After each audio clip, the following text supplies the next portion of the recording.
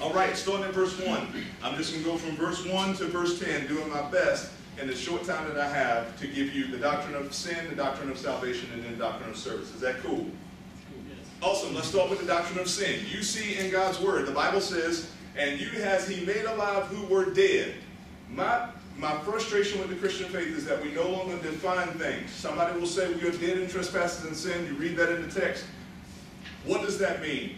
First of all, let me tell you what dead means. Dead in Scripture is very different than what you're used to thinking of. I will never forget, I was at camp, this guy was speaking, and he said, what does dead mean? And all of these little inner city kids, you know what they yelled out, right? They yelled out, it means dead. That doesn't help. Death, biblically, simply means separation. So when we talk about physical death, your spirit, your soul, sometimes that's used interchangeably in the Old Testament and in the New Testament, your soul or your spirit is separated from your body. That's physical death. When we talk about spiritual death, when the Bible says in Ephesians 2, we were dead in trespasses and sin, that means we were separated from God. Isaiah chapter 59, verse 2, that's what the Bible says. The Bible says because of our sins, they have separated us from God.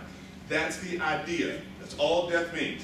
Now notice that the text says we were dead in trespasses and sins. Why does the Bible mention two different things instead of just mentioning sin? Because we kind of know what sin is, and I'll define it in just a second. The word trespass, as used here, many of you know that the New Testament was written in Greek. The word in Greek literally means to fall beside. And so when we talk about trespasses, when you're on somebody else's property, essentially what the text is saying is there was something that we did not completely fulfill. Why is that important? God gave us how many commandments? 10. In James chapter 2, verse 10, the Bible says, anyone who seeks to keep the whole law, yet offends in one point, is guilty of the entire law. That means if you ever sin from birth to death, in word or action, you identify yourself as a sinner. Okay?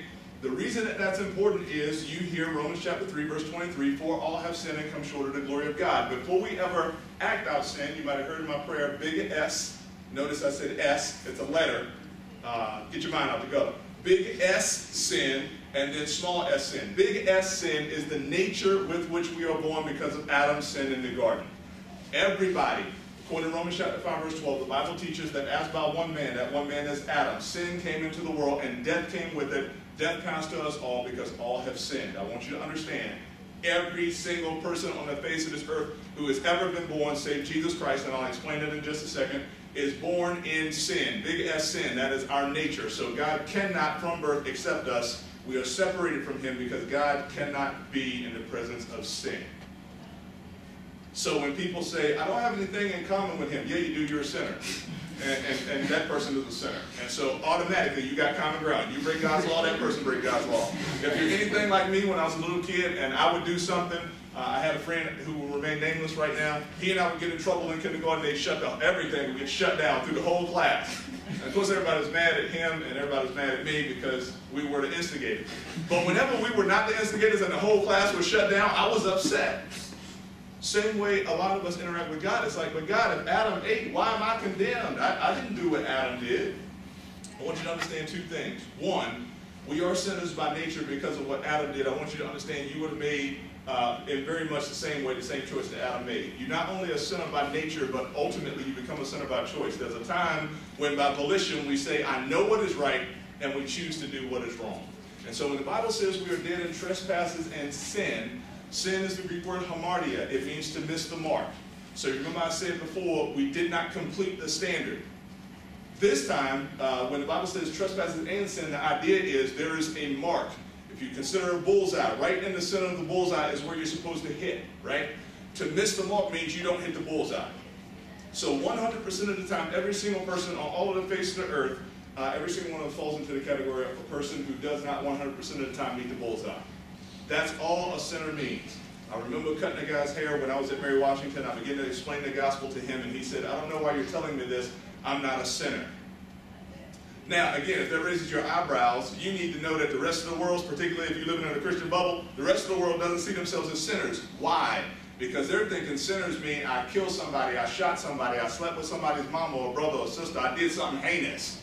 That's not what the Bible teaches. What the Bible teaches is, if you have not fulfilled God's perfect law in word, in deed, in thought, that identifies you as a sinner. Am I making sense? Awesome. And that comes from Adam. The Bible then says in verse 2, in time past you walked according to the course of this world, according to the prince of the power of the air, that is Satan and demonic influences, the spirit that is now working in children of disobedience.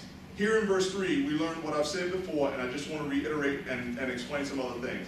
Among whom we also had our manner of life in times past in the lust of the flesh, fulfilling its desires and the desires of the mind, whereby nature we were children of wrath. Why do I say children when a lot of translations now say objects? First of all, the Greek word teknon means child. And so, first of all, that's a translation. It's not objects. I want to tell you the reason that it has been translated objects is because a lot of translations now are concept for concept instead of word for word, particularly if you're talking about the NIV. Why is that important? Because the concept is we are objects of wrath, but the word actually means children of wrath. That's important to me because of what the word in Greek, wrath, means. The word is the same word where we get the word orgy. It's the idea of unrestrained lust or impulse. When you look at Genesis chapter 3, when Adam and Eve sinned, after they bite the fruit, anybody remember the first thing that they do?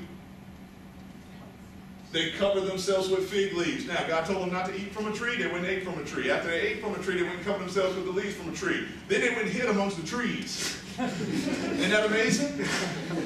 A lot of things in Scripture that we don't think about. Have you ever lived in such a way that you run from God and go pursue something that you know you're not supposed to pursue? That thing then depresses you because you pursued it, and you pursue it even more, just like they did with this tree. I talked to tons of people that have done that. I've lived it for years. And there are many of you that are sitting in this room that may be the same way. The very thing that you run from and hide from the Lord, that's where you stay in the midst when you're trying to run from the Lord and trying to hide from Him.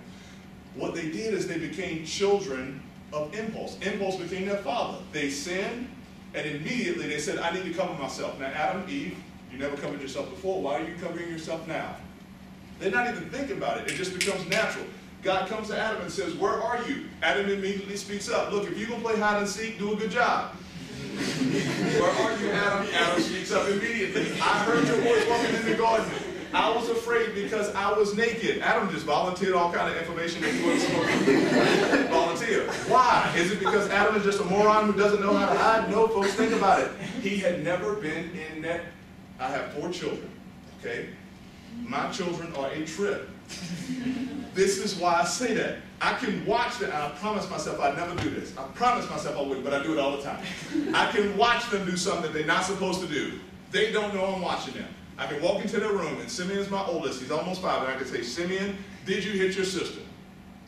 And he immediately bites his lip, looks down at the ground, starts kicking the floor, trying to avoid the situation. Did you hit your sister? What does he look at me and say? Now he's at the point where he says, yes, I hit my sister, and that encouraged discipline. But initially, when he had never really lied before, he was like, it's like, dude, I saw you hit your sister. Did you hit your sister? It's like, why are you lying to me? I saw you. It makes no sense for you to lie. But again, he's not doing it because he's a well-thought-through liar. He's doing it because as a sinner, by birth, by nature, he's impulsive. He's saying the first thing that comes to mind. Often, you know as well as I do, did you hit your sister? Did you hit your sister? Okay, yeah. Why did you hit your sister? What's the answer? I don't know. Then why'd you hit her? What sense does that make? Doesn't make any sense. That's why they're children of wrath, children of impulse. They begin to pursue selfishly, impulsively, independently, numb to God and numb to everybody else. If you read Genesis 1:1 all the way to Genesis 3 verse 9, Adam never uses the word I. Right after they sin, that's the only word he uses. He says, I heard your voice in the garden. I went and hid myself because I was afraid. All of a sudden, he's speaking of himself completely separate from Eve. The last thing we heard Adam say in relation to Eve was, this is bone of my bone and flesh of my flesh. She will be called woman because she was taken out of man. All of a sudden, he's like, shoot, God, it ain't my fault. It's hers. What happened? Impulse.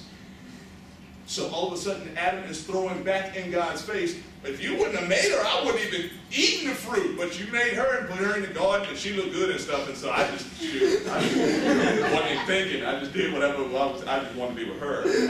God comes to the woman. What did you do? Well, I mean, I was, and so the serpent, and what had happened was, and then I was like, and he was like, and shoot, that's what happened. repulsive. Why is that a part of the doctrine of sin? Why is that important to know?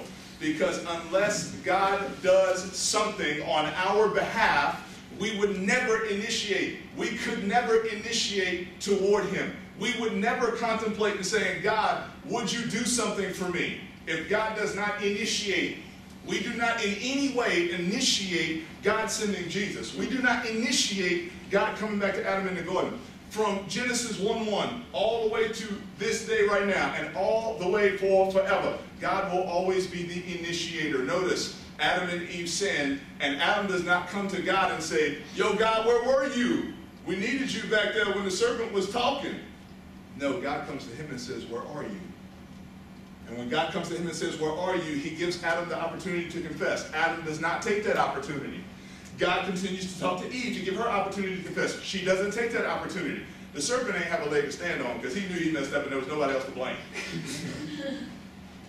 God then judges the entire world, puts us under a curse. But in Genesis chapter 3:15, 9 verses after they eat the fruit, we hear God say, I will put enmity, that is hostility, between your seed, speaking to Eve, and the serpent's seed, speaking to Satan and his demonic influences and descendants, right?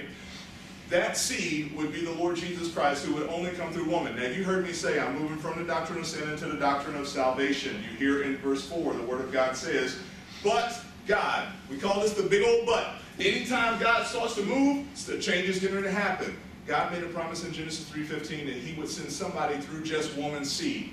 Why would God send somebody through just a woman's seed? I'm going to answer that question for you. Don't feel like you got to rack your brain. The answer is man's seed passes sin. As a matter of fact, if you read the Levitical law, anytime a man's seed of copulation comes out of his body, he is rendered, and anything else that it touches, is rendered unclean until evening. A woman's natural process of menstruation, whenever she was bleeding, I know I'm going now in anatomy, just listen to me, folks. It all has purpose. She was rendered unclean until evening. Now again, these are natural processes. Why in the world would God say of a natural process, this is unclean? I can tell you why. Because the first time blood was shed is in Genesis chapter 3, for however God covered them. The Bible says that God made them coats of skin. When the Bible says made, it is not the word created. It's the Hebrew word that means acquired. So God killed something. We assume that it was either a bull or a ram or a goat because that's what we see used later in sacrifices. God killed something. Blood was shed on their behalf. Hebrews chapter 9 verse 22 says almost all things are covered by the blood, and without the shedding of blood there is no remission of sin. So whenever God is strategic, y'all, God is incredibly strategic. God sets up life to where everything that you see on a day-to-day basis, according to what the Bible says in Romans 1, you should recognize that you need a Savior. Including, there is one time a month where every woman should say, I need a Savior. I'm not joking. That is biblical. You can read through the book of Leviticus chapter 13 through 15 and you will see that. I want you to understand that. Anytime a young man has a nocturnal emission, we should wake up saying, I need a Savior. Not because of what happened and how weird it is. More so because God has set it up to where there are natural processes that happen to us that should remind us of what happens with the fall. Listen, do you understand that before the fall, it hadn't even rained? The Bible teaches that it hadn't even rained. And so even when you see a raindrop, that should make you say something's broken. There was no such thing as death. When you see death, that should make you say something's broken and we need a Savior. See, the more and more I understand God's Word, the more and more all these people who say, what about people who've never heard? Oh, they've heard according to what the Bible says in Psalm chapter 19, what the Bible says in Romans chapter 10, after verse 17, because we generally stop at verse 17. It says, and faith comes by hearing and hearing by the Word of God. The next verse in verse 18, the Bible says, did they not hear? Their voice has gone out through all of the world. The voice that he's speaking of, Paul, is quoting from Genesis chapter 19, speaking of the testimony of creation. When we see creation, look, y'all, I live in southwestern Pennsylvania where it snows like 9 feet every year, okay? God has rebuked devour this year, and it has not snowed that big just yet. When I see that happen, the cold air hitting up against my house, and the fact that I need to start a fire to put heat in my home should remind me that something's broken and I need a Savior. Goody's in the back. Goody and I went on a trip because we take kids on wilderness trips. We went on this trip and we were crossing this beautiful like stream / river And I was crossing it, and like Psalm 23 is banging in my mind, and I'm thinking he leads me beside still waters, and it's just this pristine lake, and I'm having this amazing time with the Lord, and I do like this, and there at my feet, right in the middle of the joint, is this dead deer carcass with a big old stick sticking out of it. And all of a sudden, I'm like, man, even out here where it seems like this is completely untouched by man, I'm reminded of the curse.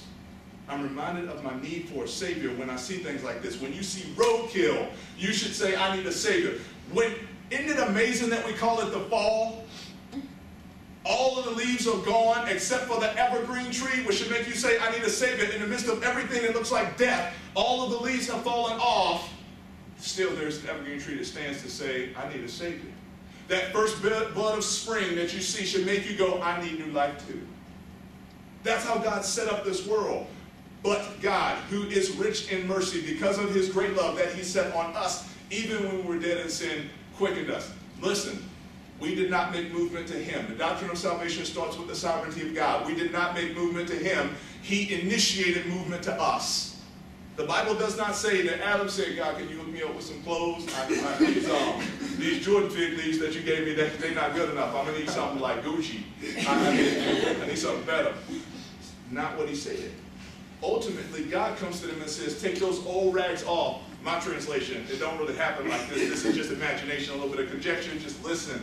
God says, take these fig leaves off. They can't keep you warm. They can't take care of you. What I'm going to need to do is kill something on your behalf, and I will give you new clothes. I want you to understand that that comes by grace. Grace means unmerited favor. Some people have said it's God's riches or God's righteousness at Christ's expense. It all depends on what denomination you grew up in. I'm somewhat kidding. Very seriously, 2 Corinthians chapter 5, verse 21, the Bible says that Jesus was made to be sin, though he knew no sin, that we might be made the righteousness of God in him. Jesus came to this earth in flesh. He's 100% God, 100% man, came to this earth in flesh, lived a perfect life for 33 years, never sinned, not one time. He had siblings. Never sinned one time. Okay? He didn't throw Doritos at the back of somebody's head. He didn't cut a little girl's hair in the midst of the 5th grade with some scissors just because he wanted to see what would happen if he cut them. Life and stories from the life of Timothy's Pope. He didn't do that. He never sinned one time, which made him the perfect sacrifice for our sin. He did not die as a moral example. And he indeed died. Okay? He didn't get knocked out. He wasn't unconscious. Some of you have seen the movie Thor. Okay? When Thor gets hit by the destroyer, Thor dies at that point. Okay? Odin brings him back to life. At least that's what I'm hoping. Because if he just get knocked out, how's that a sacrifice? He just knocked out. He'll wake up in like 20 minutes. Then you give him some ibuprofen for his headache, he'll be fine. Why am I spending time on that? Because there are people who think that Jesus didn't die. No, Jesus died. Not only did he die, he stayed dead for 3 days in order to prove his death. And then he rose. Can I tell you that the climax of Christianity is the resurrection of Jesus Christ? I want to read something to you. Most of us never make this connection. Listen to verse 5.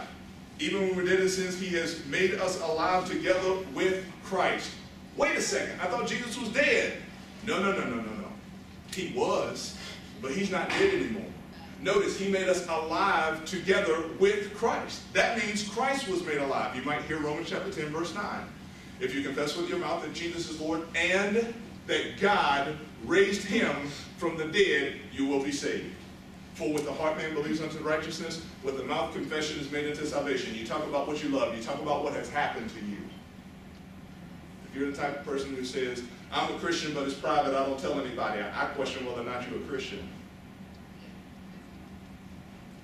The Bible then says, by grace you have been saved, and he has raised us up together and made us to sit in heavenly places. Notice, this time we get another preposition. We call this prepositional faith. Prepositional faith. First, we hear that we are with Christ. Then he says, in Christ. Now we can kind of get what with means. But sometimes, you know how you go with somebody to a concert, you go with somebody to somebody else's house, but you don't see that person for an hour, but you're with them? You know what I'm talking about? You ever had that happen? So we got to get a sense for what with means, but is Christ with us like that? Well, we get even more of a definition when we hear the word in. You know what I'm saying? In Tyler Commons, in this building, when people look here, they see Tyler Commons well before they see me. And for the believer, that is what life looks like. The world sees Christ well before they see us. Whether we know it or not, whether we think about it. When the Bible says we are in Christ, in Colossians chapter 3, the Bible says that when Christ, who is our life, we are hidden with Christ in God. When Christ, who is our life, will appear, we will appear with him in glory. I want you to understand that we are hidden in Christ. That means when God looks at us, not just when everybody else looks at us, when God looks at us, guess who he sees first? He sees Jesus first. Guess what that means? That means whatever God does for Jesus, with Jesus, he does for us, with us. That means everything that God gives Jesus, the Bible says in Hebrews chapter 1 that Jesus is the heir of all things. That means anything that we receive. The Bible says in Romans chapter 8 that we are joint heirs of God with Christ. In John chapter 17 verse 3 the Bible says this is eternal life, that you might know God, the only true God, and Jesus whom he sent. Everything that God gives Jesus, God gives to us. And if you got stuffitis, you're going, awesome, I'm going to get my mansion, I'm going to get my golden street, and I'm going to put my name on a piece of gold and on a block, and I'm going to put my name on my car in heaven. What you need a car for? You in heaven. Get out of here. You don't understand heaven. Heaven is that we get opportunity to meet the love that has loved us ever since time began. That is the doctrine of salvation. The doctrine of salvation is not about what we get. Or I'm sorry, it's not about what we give as much as it is about what we get. And I think there are tons of times we think, man, it's about what I give. It's about me giving my life. You've heard statements like this. I accepted Jesus as my Savior. Well, before you accepted Jesus as your Savior, Jesus gave himself as your Savior. And I think that's more important than I accepted Jesus Christ as my Savior. Or I gave my life to Christ. Well, before you gave your life to Christ, he gave his life to you. So all that you did because of God's initial movement to you is ratify the reality that Christ has a reward for his suffering. So Christ has a reward, and then you are engrafted into that at the moment that you believe. Who does that put the onus and emphasis on when we hear by grace are you saved? Through faith. Puts the emphasis on God. Grace is the means by which God can offer salvation to us. Faith is the means by which we then ratify that. It's kind of like this. If somebody wrote you a blank check, or if somebody wrote you a check for $3 billion, you still go and cash it. That still has absolutely nothing to do with you. Am I making sense? You apply that to your account, but it still has absolutely nothing to do with you. They initiated, they made sure that the bank existed, and then all you have opportunity to do is enjoy what has been given to you. And we call that the doctrine of service. Notice what the Bible says in the rest of this text, that in the ages to come he might show the exceeding riches of his grace in his kindness toward us through Christ. By grace are you saved through faith, and not of yourselves. Listen, it's the gift of God, not of works, so that no man can boast. For we are his workmanship. The Greek word for workmanship there is the word poema. It's where we get the word poem from. The idea is God is saying we are his masterpiece. But notice the next thing that the text says. Created in Christ Jesus unto good works, which God has before ordained that we should walk in them. Now you want to talk about stuff that messes with your theology or messes with your idea of life? You know, we got these statements like create your own destiny. According to what this says, there's already one for you. I don't know how you're going to do that. Now, if you expected me in the little bit of time I got to explain predestination, God's election, it ain't going to happen. I'm just going to tell you it's a biblical concept that God initiates toward us. God chooses us according to what Jesus says in John chapter 6. And it doesn't matter to me where you fall on the end of the spectrum. All you need to know is all of us agree it's a predestination and election is a biblical concept. Somehow God sovereignly elects, chooses us. Somehow we still have a responsibility to not just grasp hold of that faith, but then live in what God has given. There are people who say, but I don't understand that. I don't understand all the physics. I ain't going to jump off this building. My job is not to understand it. Listen to me very carefully, folks, because the world will look at you and say, I have no respect for a God who just chooses nonchalantly who goes to heaven and who goes to hell. Well, first of all, if he's love, he's not choosing nonchalantly, and it's not based upon what we do or don't do. It is an unbiased choice. His choice is, I will save anybody who believes by faith. You want to be accepted and elected? Believe by faith. You're chosen. It's just that simple. It's like I tell people all the time with camp. They're like, I'm praying about where I'm supposed to go. Look, once you sign a contract, camp becomes God's will. Point blank. Why? Because the contract says, I will fulfill my commitment to show up on your doorstep unless my mama dies. So once you sign that contract, you have now obligated yourself to showing up this year on July 12th at our door. Why am I saying that? Because I think there are tons and tons of times where we think we got to go do something for God as if he ain't already making it happen. I mean, if God needed you and needed me, he wouldn't be God, would he? The reality is he doesn't need any of us. But as the text says in verse 4, he wants us. How does he get us? By grace through faith. When he gets us, what does he do with us? He allows us to enjoy the reason for which he bought us in service that he has already ordained that we would complete. So there are people in your dorm right now that God wants you to talk to, that he knew that before time began. He knew you would hear this message right now. He knew you'd be here tonight. He knew what you do with your children years from now. God already knows that. What should that make us say? That should make us say,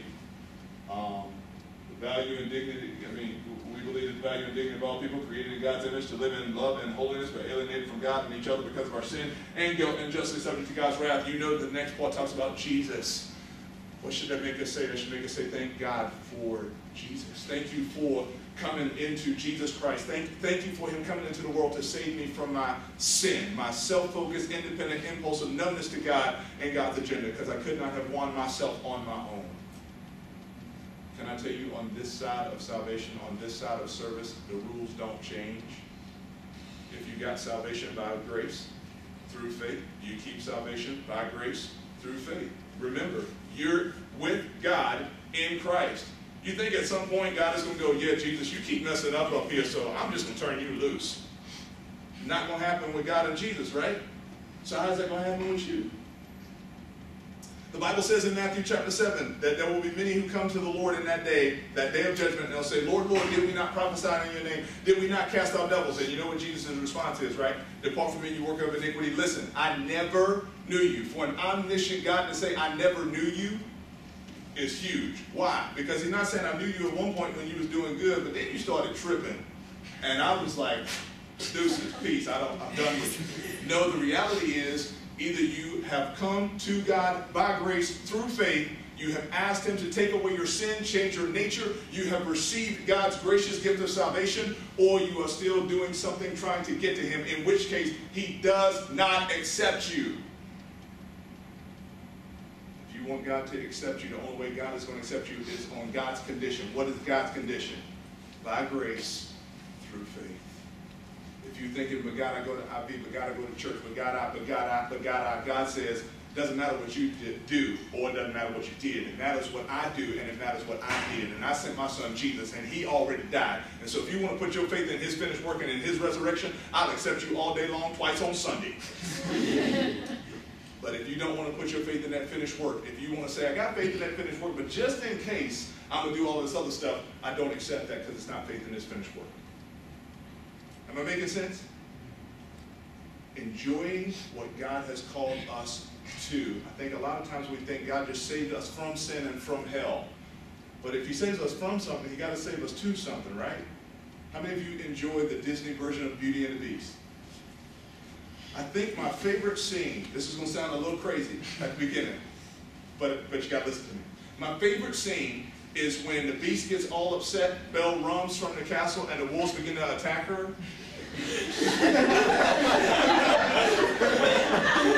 just listen to me, please. Otherwise, it would sound like a really horrible dude. The Beast comes out and then essentially sacrifices himself, gets all cut up, saving her from all of the wolves. Listen, saving her from all of the wolves.